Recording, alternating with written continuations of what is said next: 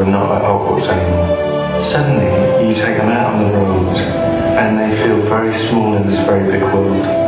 And it's a very real world, and it's a very dangerous world.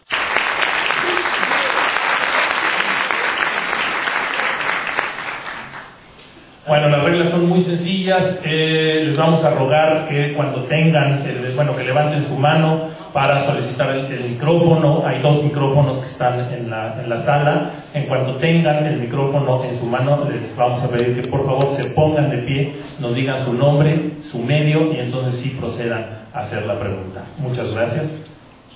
Por acá la primera pregunta. Hola. A ver, un momentito, perdón.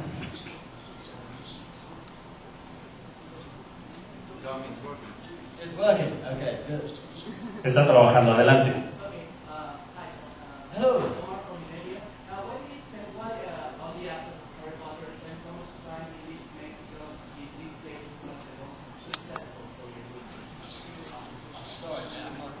No se escuchó, no está prendido ese micrófono. Sorry.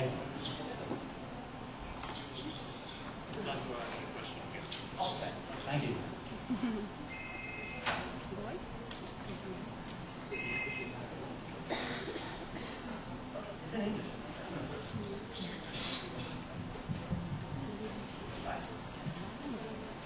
Si podemos repetir la pregunta.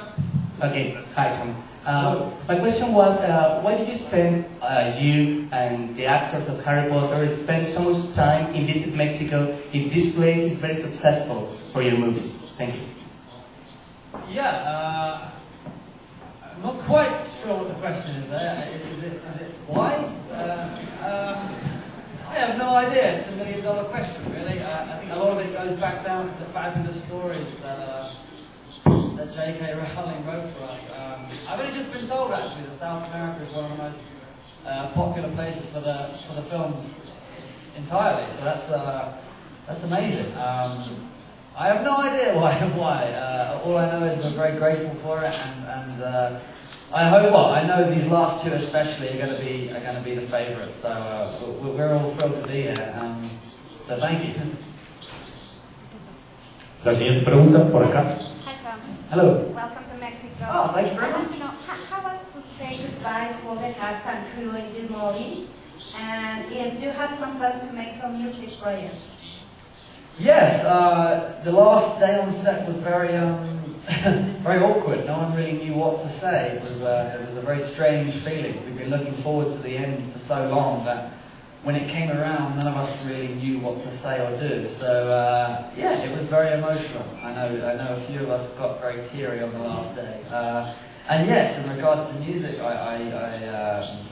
I've started a little independent record label and I've recorded some music.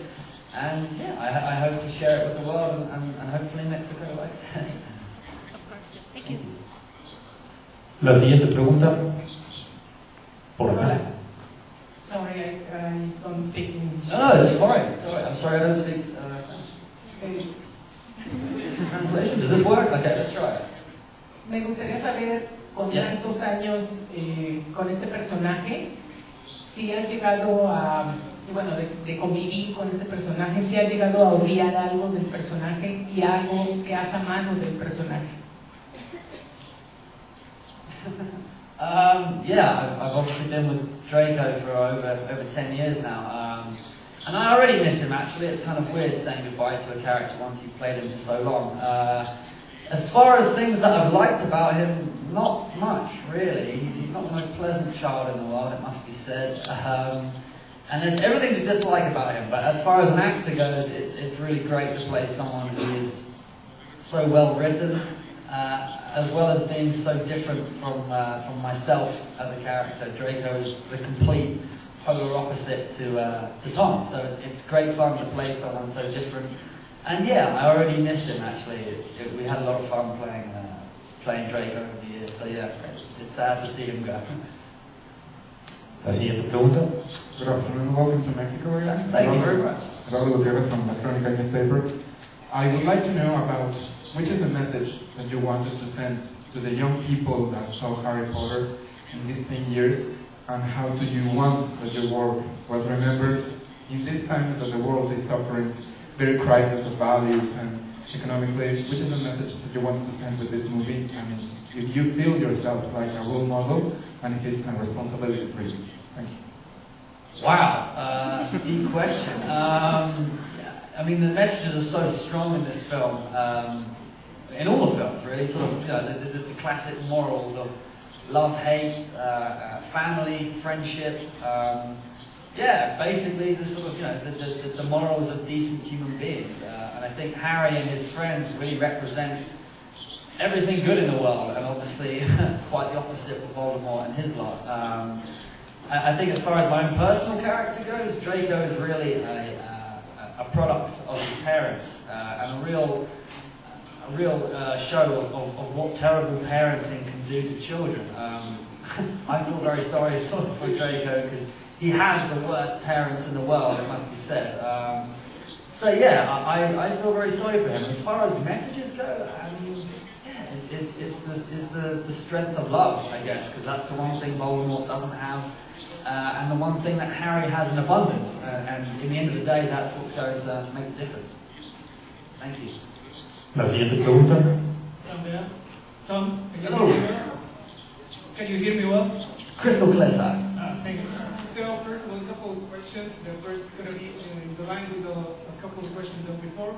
Sure. So what kind of personal journey is ending to you at this moment? And the second one, what do you think is your best achievement doing Draco Malfoy? Wow. Sorry, the first question was about leaving? About how... Yeah. What kind of personal journey is ending to you? Sure. I mean, it's more than most of my life. I auditioned for Draco when I was 11. I'm 23 now. So yeah, it's the majority of my life. It's been an incredible journey. It's very hard to imagine where I would have been had I not have done it. It's very strange, but an amazing journey. I feel incredibly lucky to have been part of this amazing project.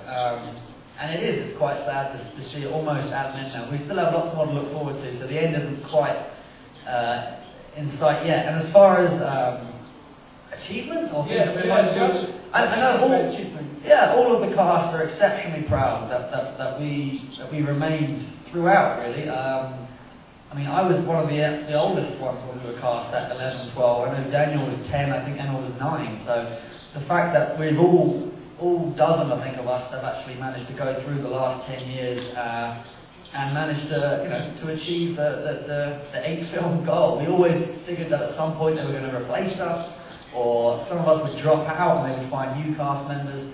So yeah, we're very proud that all 8 films include the original cast, and it's really nice to watch us, especially Daniel, Rupert and Emma, watch them all grow up from very young children to the adults we see today. Thanks. Thank you. La siguiente pregunta. Hi there. Hey. Here. There you are. I'm 23 too, and I actually started reading all the books when I was around 11 or 12. At Great. first, I hated you. Like Draco, I hated you, and now I think that the character has changed a lot. You know, and what do you think about how the character has changed? And a second question, because I come from a video games website, is have you played a video game? I know you dubbed it, and do you like it?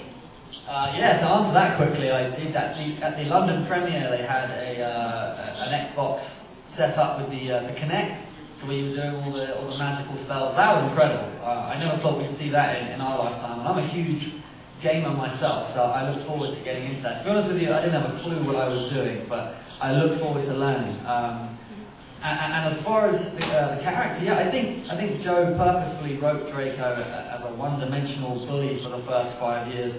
So all the audience would really hate him. That was the goal. And then we see in book 6 and finally in 7, we see that really he's a victim of terrible circumstances, and I feel greatly sorry for him. I think you know, Harry and Draco are really two sides of the coin. Harry with every positive influence around him, and Draco with absolutely everything negative. And we really see in 7 part 1, we really see Draco start to question whether his role models are quite so idyllic as he once thought. He certainly starts to step out of his father's shadow.